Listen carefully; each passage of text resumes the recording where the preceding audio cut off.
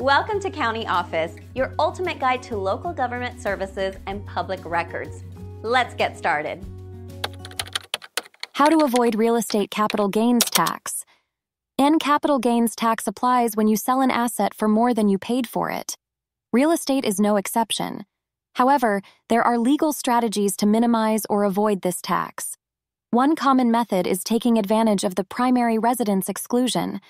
If you have lived in the home for at least 2 out of the last 5 years before the sale, you may exclude up to $250,000 of the gain if single, or $500,000 if married filing jointly. Another strategy involves a 1031 exchange. Under Section 1031 of the Internal Revenue Code, you can defer paying capital gains tax by reinvesting the proceeds from the sale into a similar kind of property. This must be done within a specific time frame. A less common method is through investing in opportunity zones. These are designated areas where investments may qualify for tax incentives, including deferral of capital gains. You can also consider holding the property for a longer period to qualify for long-term capital gains tax rates, which are generally lower than short-term rates.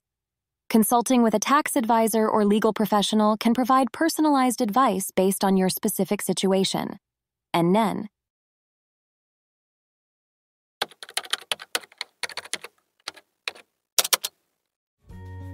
To learn more, check out these links, which you can click in the description below.